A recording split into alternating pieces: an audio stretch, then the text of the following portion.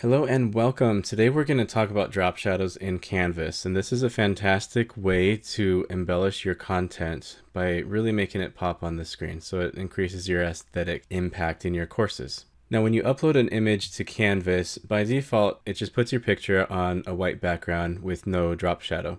Adding a drop shadow can really make your image pop. You can have a simple drop shadow, or you can have it offset slightly. And when you start working in the code, you're going to specify the various properties of your drop shadow. How far to the right and down do you want your shadow, or do you want it to the left and up or centered? Also, how deep do you want your shadow, and would you prefer that shadow to be blurred slightly, which I think is always a good practice. So as you create your shadows, the element is called box shadow, and there are 6 different properties that you can apply to your shadow. There's a specific order in which you apply the properties. Now inset refers to a drop shadow being inside an element or picture as opposed to outside of it or appearing to be underneath it or behind it. I personally haven't really used inset in Canvas, but horizontal and vertical offset, those are the 2 required properties when you define your box shadow. You have to tell the browser how far to the right, left, or center do you want your shadow, as well as up and down. The other 3 are optional, but also very useful. I think the blur radius is a very important property because you don't want your shadow to just appear like a box behind your image. You want it to have a little bit of depth to it, a little bit of blur. And to really apply depth, you would put a term for spread distance, and that's up to you as well as color. So what the code looks like as you're typing it out is you'll have box code. The first element here is that I have a horizontal offset of 5 pixels, meaning the shadow is going to appear 5 pixels to the right of my element.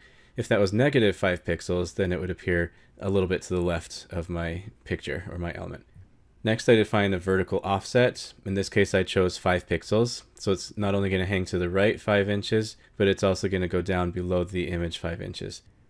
The blur radius, I chose 10 pixels, and that's pretty typical. Spread distance is optional. You can have it 0 so that it's close to the image, or you can have a little bit of depth. So I chose 5 pixels. And I chose the color gray. Now by default, if you don't choose a color, it's going to be gray anyway, unless you have an element like a div that is colored. In that case, the shadow by default will adopt the color that you use for that, unless you specify a different color. So again, the blur radius, the spread distance, the color are optional. So here's what the actual code would read in the browser, and this is what that would look like. My image has a drop shadow and it's slightly offset, just a little bit to the right and a little bit down. So it's an offset drop shadow. Now let's play around with a few options so that we can really understand those properties. So the first shadow that I'm going to create is a very simple drop shadow. I'm going to have it centered. So from left to right, it's going to be centered, as well as up to down. Now if it's centered like that, you don't need to put pixels, but if there's any value at all, then you want to put pixels. You can also use percentages or EM. I like pixels. And so I have that centered, and I'm just going to put a blur radius of 10 pixels. And then you can see the effect to the right. So left, right, up, down, the shadow is about equal, and it has a blur of 10. Now if I were to go back here and change that to 20, for example, then you can see that it's a bigger blur. So I'm going to keep that at 10 for now. Now let's duplicate that, but let's give it a little bit of offset. So instead of 0, I'm going to put that to the right by 5 pixels, and I'm going to put it down 5 pixels. And you'll notice before I put a blur, it's just a very solid, it's the exact replica of the image or the shape. And I don't really like that. Maybe you do, but I'm going to put a blur of 10 pixels again. So the first shadow and the second shadow are exactly the same except for slightly offset. One is 5 pixels to the right and down. Now if I were to change this to maybe -5, then you can see that it goes to the left. If I were to put -5, then for the second value, then you can see it go up that way. If I were to put -15, you can see that it really spreads out that way. I'm going to go ahead and keep them at 5, just slightly offset. Now let's play around with the spread. So I'm going to replicate that first one. I'm going to have 0, 0, 10 pixels. So it's a simple drop shadow, and then I'm going to give it a depth of 5 pixels. You can see how that really pops right there. Now let's go ahead and type in some more code. I'm going to give it an offset of 5 pixels, just like the second one, so you can see the difference between not having any depth and having 5 pixels of depth. And the depth really impacts the shadow. If I were to change that to 10 pixels, you can see how extreme that is. And maybe I'll make it a simple drop shadow, And so you can see the difference that 10 pixels of depth makes. In my experience, I think 10 pixels is probably too much. 5 pixels even, I think that would be good. An interesting thing about the depth is you can actually have negative pixels as well. If I were to put that as at -3, it actually brings the shadows in as opposed to the drop shadow right there. If I bring it in -5 pixels, then you can see the difference. And it's very subtle. You can barely even notice it. Now let's play around with maybe making a shadow on only one border instead of 2 borders like this drop shadow. So in this case, I'm going to center the shadow and I'm going to put it maybe 8 pixels down. And so you can see the effect that has. It brings it right down. I'm going to blur it maybe 6 pixels. And then like I was saying, you can put negative values for the distance. And I'm going to put maybe -7 pixels. And now you can see there's no shadow left, right, up, but there's a drop shadow at the bottom. And this was actually a very popular effect circa 2009 or so, and I still think it's pretty sleek, and you might find an application for that. So now let's play around with a color. I'm going to make an offset with a big blur. Let's put that as a 30 blur. And I'm going to give it a spread of maybe 5 pixels, and now let's add some color. Let's make this fun and put maybe red.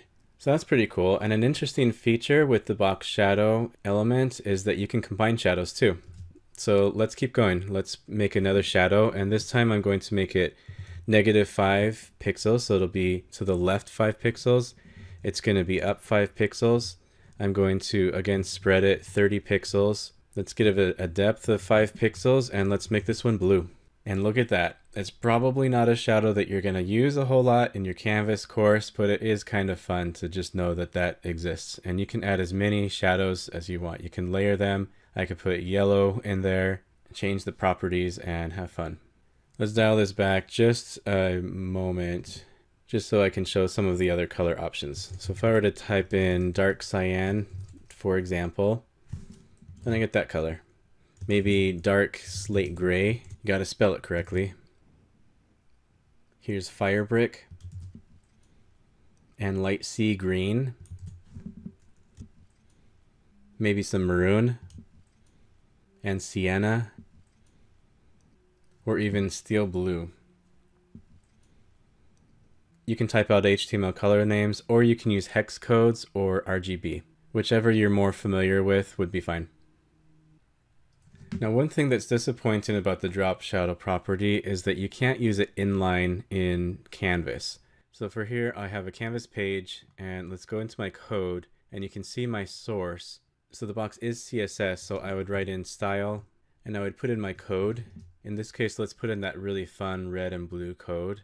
When I go to preview, I can see that. Let's just bump that out real quick. I'm going to, since that's a pretty big one, I'm going to put a div. And let's just give that a little bit of a margin. So here I can see inline the effect that it has on my picture, but when I save it, then Canvas is going to scrub it. So unfortunately, I'm back to the regular image, which means that you're going to have to upload your drop shadow settings into your internal CSS. If you're a Canvas admin, then you can go into your theme editor and either download your CSS file if you already have one, or you can create a CSS file and upload it. If you download it, you would just add the shadow properties to the file. And if you're not a Canvas admin, then you'll have to reach out to somebody at your institution who is a Canvas admin and who would have access to that theme editor. There's a resource on the Canvas guides in the admin guide section on how exactly do you upload custom JavaScript and CSS. So you just follow these steps in order to do that at your institution. You can also upload the CSS to sub-accounts if you have a sub-account theme.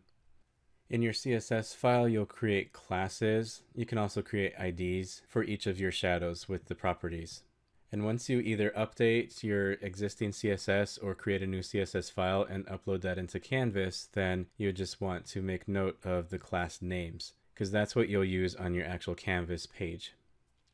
So here on my edit screen, I can see that I have 4 pictures of baby pandas, and I want to add different shadows to those based on the CSS that I created and uploaded into our instance. What I'm going to do is hop over to the HTML editor, and this is a little bit sloppy, but I can see my various images. Let me just take a quick moment and isolate these just for the sake of clarity.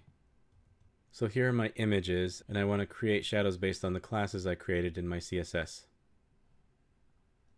So I'm going to write class equals, and then the first shadow is called shadow 1, and I'm not very creative. Maybe you're going to be more creative than I am in naming your classes.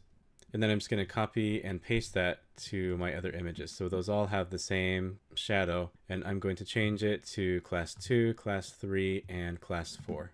And now I'll go ahead and hit save and see the effect. So now I can see the first image has a very simple drop shadow, which personally that's the effect that I like the best, and that's the drop shadow that I use most frequently. The second one has a simple drop shadow with an offset of 5 pixels. 5 pixels to the right, 5 pixels down. That's also a very nice and clean effect, and it really makes the image pop off the screen.